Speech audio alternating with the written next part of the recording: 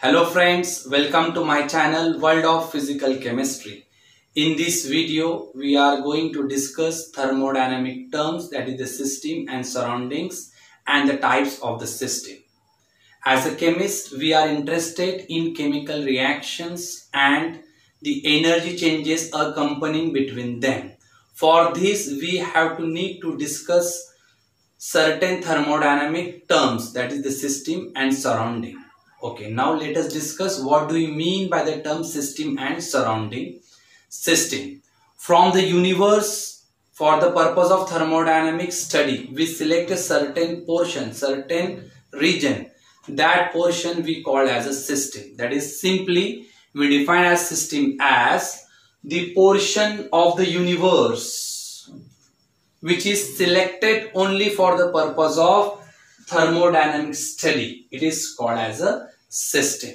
Then what do you mean by the surroundings? That is, as shown in the figure, the part other than the system is called as the surroundings. That is, we can define surrounding as the remaining portion of the universe other than this system is called as a surroundings. Now, question arises, which part separated out this system from the surroundings?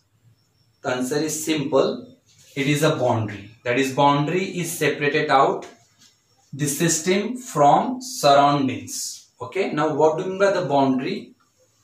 The boundary, it may be a real or it may be a imaginary. That is the surface or the part which is a real or imaginary, which separating the system from surrounding is called as a boundary. In the figure, all these terms are shown. From the universe, for the thermodynamic purpose, this particular region, particular portion is selected for the thermodynamic study. Therefore, we call as a system. While other than this part from the universe, it is called as a surroundings. And both this system and surrounding, they are separated with boundary. Now, according to thermodynamics, we can define universe as system plus surroundings. Remember, according to thermodynamics, we define universe as system plus surroundings. Now, let us discuss a simple example for understanding the concept of system and surrounding. For example, if we are studying a chemical reaction between the two reactants A and B in a beaker, at that time the reaction mixture of that two substances in the beaker is constituted the system. That is, that reactants are considered for the thermodynamic study. While the room where the beaker will kept, that room is a surrounding. Now we are going to discuss the types of system. As we know that we can classify the system into three categories: open system, closed system, isolated system. But the question arises, on what basis we are going to classify this system into these three categories, that is open, closed or isolated system. First, we have to know that thing. On what basis we can make this classification? Okay, so remember, we can make this classification as open, closed or isolated system on the basis of nature of boundary. Boundary is nothing but the real or imaginary surface or part which separates out system from the surrounding. It is called as a boundary. On the nature of boundary, we are going to classify these three different types of system. Okay. Now, in this figure, there is an illustration of types of system is given. Here in a one particular beaker, a hot water is taken for the thermodynamic study. Okay. Now, if we kept a beaker in which hot water is there in a particular room, at that time, there is an exchange of two things takes place. That is energy, that is the heat, and the matter, that is the water vapor. That is, there is an exchange of two things, energy as well as matter, between this system and surrounding. So why this exchange of matter and energy takes place between system and surrounding? Because here the boundary which separate out system and surrounding, that boundary is open as well as uninsulated.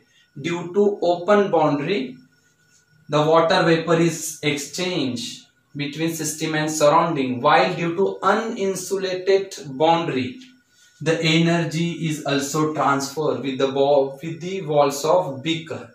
Okay, here in this system A, the nature of boundary is open as well as uninsulated. Therefore, the exchange of both energy and matter will take place between the system and surrounding. That system we call as a open system. That is, open system is nothing but the system in which the exchange of both energy and matter takes place between the system and surroundings. It is called as a open system. But remember why this exchange takes place? Because here the nature of the boundary is open and uninsulated. Now let us discuss the another type, that is the closed system. In figure, in this for system B, we have taken again a hot water in a beaker. Now here, as represented in this figure, here the exchange of energy takes place between system and surrounding, but there is no exchange of matter. That is, matter does not exchange between system and surrounding. So why? Because here the nature of the boundary is, here boundary is closed and uninsulated. Due to the closed boundary, water vapor does not exchange between system and surrounding, while here the boundary is uninsulated. Therefore, heat can be transformed with the help of wall of the beaker. Therefore, energy is transferred. That is the system in which only exchange energy, not matter. That system we call as a closed system. Again, remember here the nature of the boundary is closed and uninsulated. Now let us discuss for system C. In system C, there is no exchange of energy as well as matter. Why this is so? Because here in system C, the nature of boundary is closed as well as insulated. Due to the closed boundary, there is no exchange of matter. While due to the insulated boundary, again there is no possibility of exchange of energy between system and surrounding. Therefore, the system in which there is no exchange of energy or matter between the system and surrounding, that is called as an isolated system. Simple examples for all the three. For system A, that is the open system, a hot water in a open beaker is the best example of open system. Or if we are enjoying in the morning a cup of hot tea, it is the best example of the open system. From hot tea, vapors are continuously exchanged between system and surrounding, as well as the walls of the cup are hot. That is, the exchange of energy takes place. While if we are taken out this hot water in a closed beaker, that is, we close down the boundary, at that time it is the example of closed system. While for isolated system, thermos flask is the best example.